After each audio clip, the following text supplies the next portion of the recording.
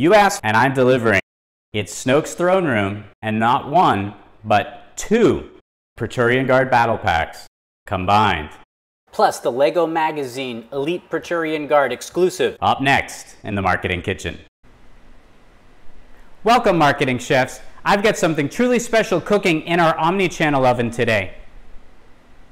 Actually, my most popular video to date. I just can't believe how explosive this one was. It was my review of Snoke's throne room with the Elite Praetorian Guard battle pack. Up next in the Marketing Kitchen.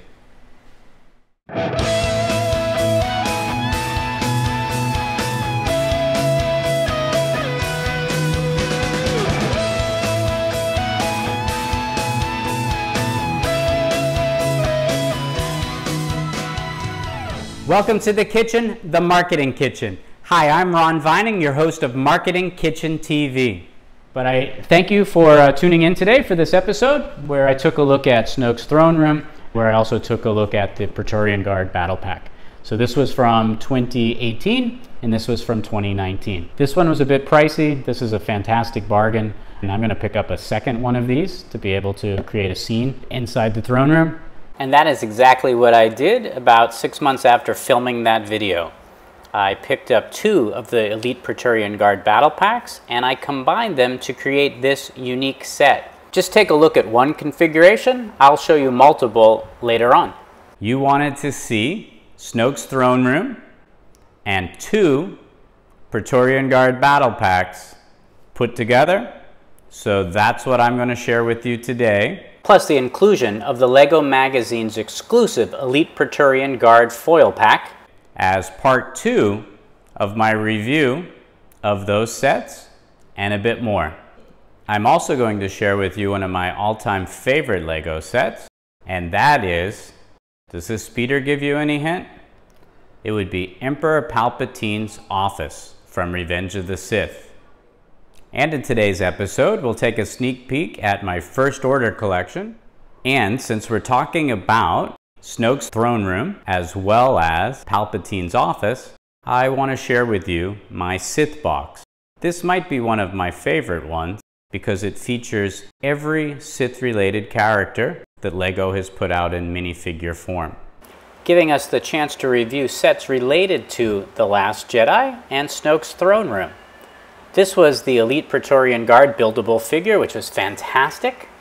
And what really precipitated me doing this episode was the teaser in last month's LEGO Magazine saying that a new Elite Praetorian Guard minifigure would be coming out. I had wanted to do this episode and this really inspired me to do so. So let's take a look, before we get into Snoke's throne room, of the sets from The Force Awakens, The Last Jedi, and also some from Rise of Skywalker about the First Order. And here is one of my favorites. It's our first glimpse really into, in LEGO form rather, what the First Order offerings are. From the Star Destroyer to Kylo Ren's TIE Fighter, the amazing reimagining of a walker. I really love this walker. Two sets that received limited to no screen time, another classic. And here's some of the Last Jedi sets together. This, of course, is probably the worst LEGO set in history. And we've gotten some really nice microfighters from the Disney sequel trilogy. First Order TIE to Kylo Ren's TIE, walkers, including these exclusives and the battle pack. Great range. And of course, the LEGO Magazine has featured a number of things from the sequel trilogy, including the ATM-6, DJ, this poly bag of Kylo Ren's shuttle. They've been two because at first LEGO came out with a gray version and then a black. We've had some tremendous minifigures. And here is two Kylo Ren shuttles side by side with our first look at Knights of Ren. Just give you a quick side by side of these two. LEGO in the pre-production of The Force Awakens was given the prototype. That's why the ship to the right is so different than what we saw on film. But this gray shuttle is one of my all-time favorite, and it's likely never to be reproduced again by LEGO. So this will be a treasured member of my collection. This shuttle is also larger. As you take a look, here are the range of vehicles we've received from the Disney sequel trilogy in the First Order range. At least my favorite anyhow. I highlighted some others earlier, but these are really my favorite. I love the ties and I love the shuttle. Let's take a look at going into one of my cabinets here in my home. And if you haven't had a chance, please go to my May the 4th series, where I looked at all of my Lego sets here in Singapore, representative of the light side, the gray side, and the dark side.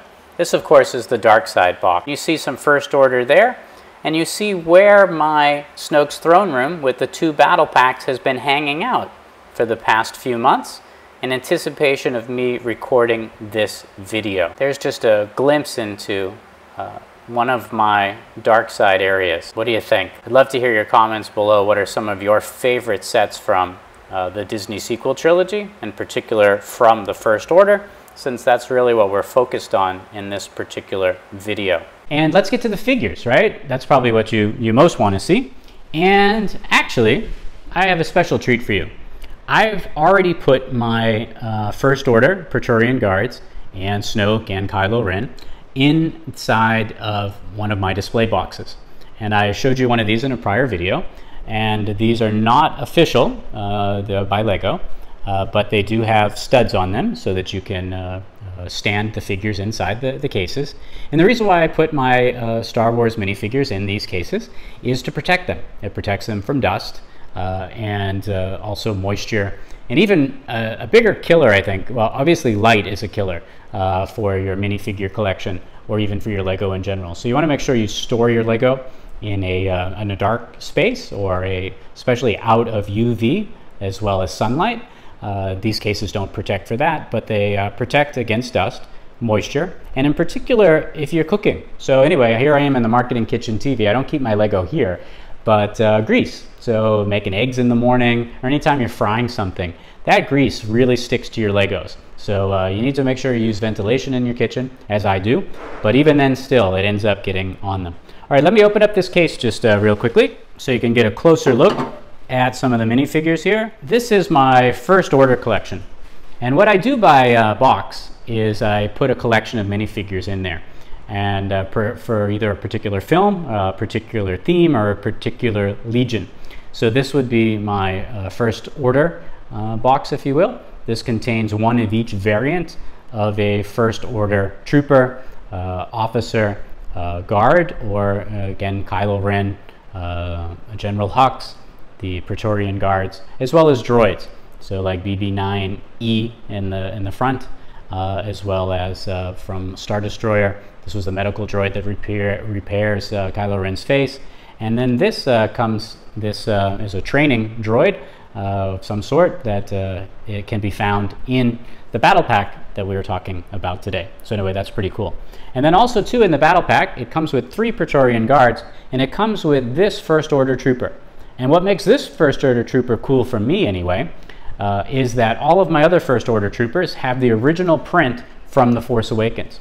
In The Last Jedi, they tweaked the face mask printing in the film, and then Lego also did it here too. However, if you're buying your sets from the US, this would be the first time you'd be getting that new print. If you had bought your First Order figures in Europe or some other parts of the world, then you would have gotten that print in some of the sets that had come out last year. But I did not. So this is my first one of this particular variant. And for me anyway, it's very cool. I pride myself on getting at least one each of each variant of the figures that I collect. Stress relief, right? Or hoarder or something, I don't know. It's a good diversion from work. All right, let me take you through some of these First Order troops as well as my Sith storytelling boxes. And as we go through these images here, you'll see that the boxes start to get more crowded as I have added more figures to the collection. So this was as of January 11th, 2019, when the battle pack had come out, but then I began to add to that. Here is the box with all of the Sith. So remember in Rise of Skywalker, I am all of the Sith. Well, that would include those. Here is Snoke's throne room, of course, with the extra battle packs. But here's that Sith box from behind, including all of the translucent, from the Death Star to Emperor Palpatine to even Supreme Leader Snoke from the Star Destroyer. I really love that tile, the transparent one with the Emperor inside. And here's the back of the storytelling box for the First Order. Again, we'll take another pass through, giving you another glimpse of them inside of the cases before I take the covers off and we begin to talk about some of the figures. I'm really curious to know how each of you store your minifigures. So in the comments section below, I would love to hear how do you display yours? Do you display them on the sets themselves? Do you keep them inside of Ziploc bags? Do you have cases like this? Do you store them out in the open? How do you do that?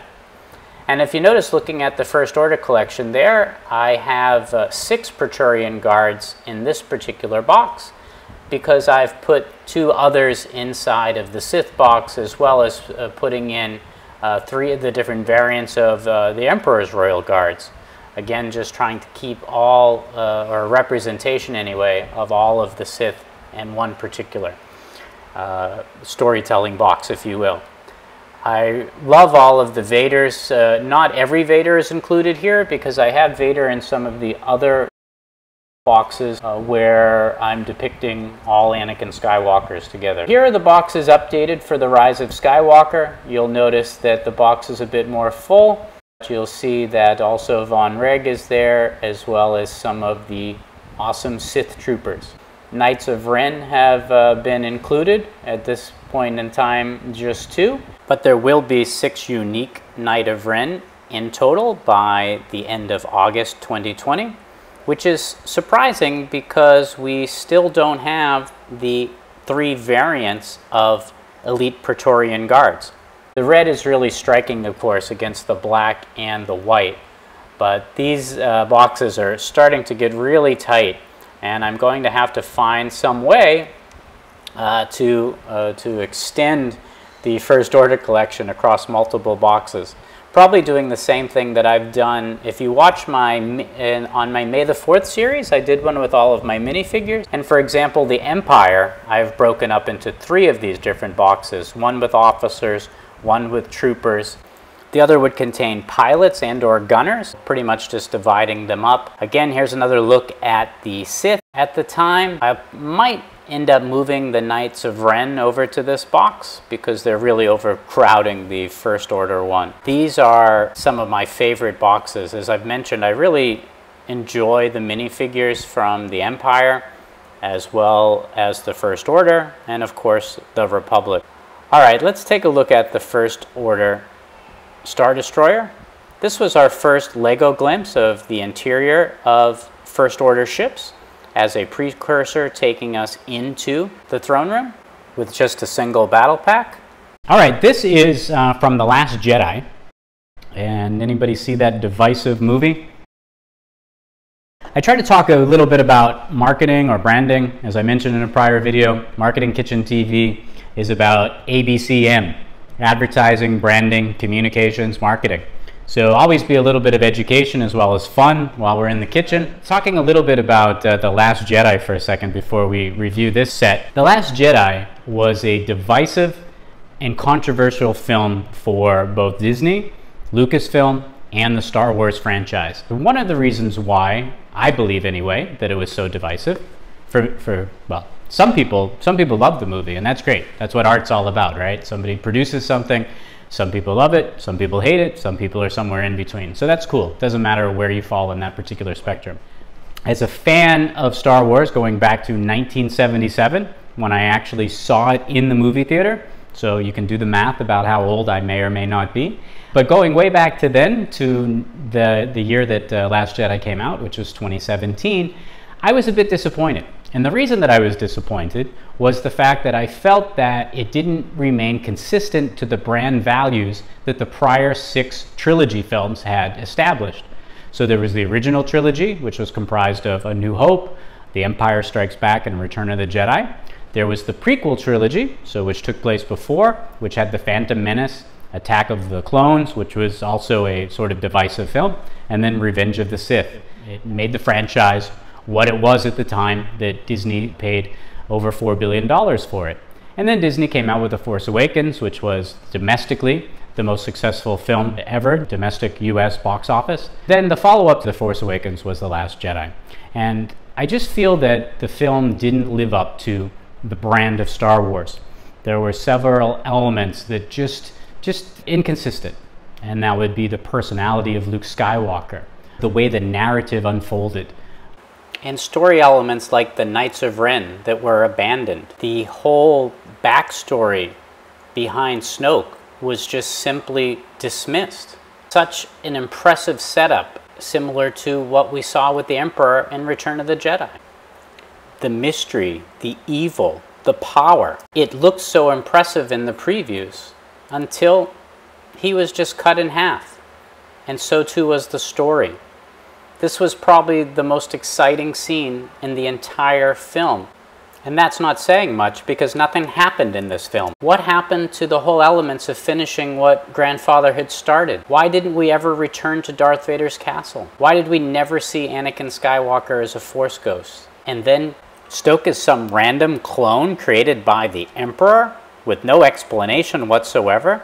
And the Knights of Ren are the Knights of Nothing? This isn't storytelling, it's silly. I don't want to get into them all here. I actually wrote an article about this, which I'll link to this video, and you can go to LinkedIn and read it, and I titled it Revenge on the Last Jedi Fans. And it's not a scathing criticism of the film.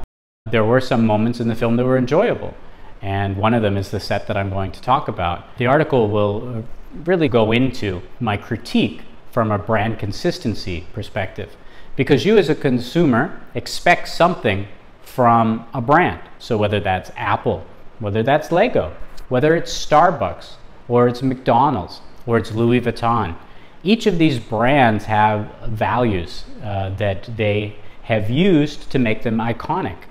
And whenever the company doesn't deliver on their brand promise, or does not remain consistent or true to that inherent set of values, then their fans or their customers or consumers, there's tension there. And that inconsistency can actually turn your loyal fans away or against you, as what happened in the case of, for some anyway, of The Last Jedi. All right, that was the marketing piece there. Let's get back to the fun aspect. For me, one of the best aspects of The Last Jedi was the throne room scene. And that is where Kylo Ren comes before Supreme Leader Snoke, and Snoke has these really cool guards that harken back to the Emperor's royal guards from the original trilogy as well as from the prequel trilogy. So this is a battle pack, come with typically 4 minifigures and a small build. And in another video I'll talk to you about why you just can't buy individual Lego Star Wars minifigures. Lego is able to sell you 4 figures with a tiny build. They're represented in the battle pack. In another video, I'll tell you why it's that way. So this battle pack was quite cool because it's the follow-up to a set that came out last year. And that set that came out last year, and I've been waiting till I started this channel to talk about this one, and I've been waiting for that battle pack to come out so that I could. This is Snoke's throne room. And in this particular depiction here is when Kylo Ren brings Rey before Supreme Leader Snoke, and there's different agendas here. Rey is here thinking that she can persuade Kylo Ren to abandon the dark side of the Force, and Supreme Leader Snoke has orchestrated all of this because he believes that he can either turn Rey to the dark side, or he can extract from her the location of the whereabouts of Luke Skywalker, which was the whole premise of The Force Awakens. So this battle pack is a fantastic companion to this because it adds more guards and it adds a little play feature that you can add to the throne room. The battle pack comes with an instruction booklet. I've already packed away the instruction booklet for Snoke's throne room, so sorry I can't show you that. But what I want to show you, and I mentioned it in a prior video, is a QR code on the front, and there's a Lego Life app. You scan the QR code, and then the instructions will download into the app. And I think that's fantastic for those of you that want to be able to sort of enlarge the size of the instructions, which of course you can't do in the real world without a magnifying glass, right? I think that's pretty cool. It's a great place to store everything. And for Lego, I think it's a fantastic idea because they can save money. They can save the environment in the future if they decide to, again, do away the booklet, as I mentioned, in the future. I don't think they'll do it this year. I don't think they'll do it next year, but I think they'll do that the year after that. And then from a marketing perspective, I think it's a fantastic CRM tool for Lego to be able to track who purchases which sets and how they interact with them. And I'll do a feature at some point on the Lego Life app because anyway, I think that that's pretty cool. Let me show you the Snoke's throne room here. Anyway, it's a quite fun build. I'm a big fan of the Empire, and so obviously I like the First Order because there's a lot of similarities to the design of the ships and the interiors and the weaponry and of course the stormtroopers and the guards and things of that nature. So anyway, that's quite cool. So anyway, this is the set, and within the battle pack there's just this mini micro build which has a fun little play feature there, and I really think I'm going to end up getting myself a second battle pack, and then you can add you can just sort of display the extra little piece. If you have two of them, you can put one on this side, one on this side, and you can line up the guards, and that's actually what happened in the film. So if you want to have a display piece, you could get two of these battle packs and you get Snoke's throne room and you put them together. You'll end up between Snoke's throne room, which comes with 2 guards, as well as the battle pack, which comes with 3 guards each. You'll end up with 8. And there were 8 Praetorian guards protecting Supreme Leader Snoke in the film. For me, that was the highlight of The Last Jedi. I encourage you to take a look at that. Actually, the throne room is used twice in The Last Jedi. Those were actually 2 of the best scenes in the film for me. I wouldn't say they redeemed the film, but they made the film enjoyable. And whenever I rewatch the film, which sadly hasn't been many times, unlike other Star Wars films, I do appreciate or look forward to those scenes. Let's now take a look at Snoke's throne room and the 2 companion battle packs.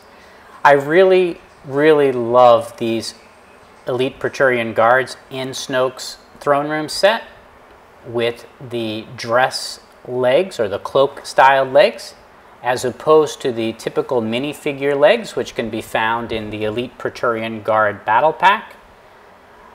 They do offer unique weapons, however, and of course the companion build, which is a nice complement to the throne room. The minifigure in the Lego magazine retains the same headpiece found in both of the sets. However, it has a unique weapon. These 2 sets, it really comes with some of the coolest minifigures to come out of The Last Jedi film, which can either be displayed or played on this extended Snoke's throne room set by combining 2 of the mini builds from the battle pack to the throne room set itself. So you can either recreate your favorite scenes from The Last Jedi, or you can play director and storyteller and create scenes that we never received. The ones that we had hoped for, like having Luke Skywalker challenge Snoke in this throne room. Oh, to think about the possibilities of what never was. Battle packs, as you can see here, the builds, you can put them in just about any configuration that you'd like, again recreating scenes from the film itself, or just mixing it up to display whatever works for you. I'm just giving you a few examples of, without doing any modifications whatsoever, of ways you could display Snoke's throne room without requiring any modifications whatsoever. I really do enjoy this build. This is probably not only the best scene out of The Last Jedi, but it is probably one of the best sets to come from The Last Jedi, with Kylo Ren's tie, the walker, and perhaps the Star Destroyer rounding that out. So we did receive some cool sets from what was an uncool film. But as you see, there's just limitless possibilities of how you could just take these 2 companion builds and pair them to the throne room to make for a really cool and unique display piece. And as I mentioned, having the throne room with 2 of the Elite Praetorian Guard battle packs, you now have the 8 guards that you saw in the film. Although LEGO has yet to give us the 3rd type of Praetorian Guard, so they will be duplicated. And it's a bit odd that LEGO hasn't just given us the 3rd head, because one of the, it comes in black currently, but one of the First Order officers with or technician, if you will, that headpiece in black with the visor down is pretty similar to what we saw on screen for the Praetorian Guards. So just a simple coloring in red with a couple of tweaks, and we would have all 3 unique helmets. I'd now like to close out this video by sharing with you one of my all-time favorite sets, and that is Palpatine's Arrest. I have a real affinity for Snoke's throne room because it does remind me of 2 iconic scenes from the prequel and original trilogy, those being Palpatine's arrest and the Death Star final duel. I really enjoy these sets, as I know many of you do as well. Let's do a side-by-side comparison of these with a little surprise. All right, we've taken a look at Snoke's throne room with the addition of the 2 Praetorian Guard battle packs, making this a more complete set, if you will. My First Order collection, pre-Rise of Skywalker sets. One of my favorite all-time play sets, which is Emperor Palpatine's office from Revenge of the Sith. And speaking of Sith, of course, the entire Sith collection, all in one spot. So now that we've taken a look at these, why don't we go over to the Death Star, where we'll take a look at Emperor Palpatine's throne room in my Super Death Star 2. We've looked at Snoke's throne room, Palpatine's office. Now let's turn this around and see Emperor Palpatine's throne room in the Death Star 2. But wait, surprise! Somehow Snoke's throne room has found itself in the equatorial trench of the Super Death Star. Alright, here is the Death Star final duel set that came out a few years ago that's been integrated into my Super Death Star. I just thought it was appropriate to put it in here. I really like the way LEGO had designed this particular set. In fact, I was loving this set so much, I often regretted that I had put it inside my Super Death Star. Well, regret no more, because the leak of the Summer 2020 LEGO catalog shows us that we'll be getting another Death Star final duel set. So now I don't need to buy 2, I can just buy this one. And then there's the leak of the 2 new Knights of Ren. So again, looking at Palpatine's Arrest as a comparison to the final duel, as well as Snoke's throne room, with the 2 companion battle packs builds to extend that particular set, as I've shown you in some video here. I think it just is a compelling offering. As a close, I just really wish that Kylo Ren and perhaps Snoke visited Darth Vader's castle in The Last Jedi or The Rise of Skywalker. All right, this video is capping out at the 30-minute mark, and I always try to keep the LEGO videos can certainly go on longer because people will take the time to watch. If we're talking pure marketing, they certainly won't. Thank you for tuning in today for this episode where I took a look at the LEGO Magazine Elite Praetorian Guard foil pack, Snoke's throne room. Also took a look at the Praetorian Guard battle pack. So this was from 2018 and this was from 2019.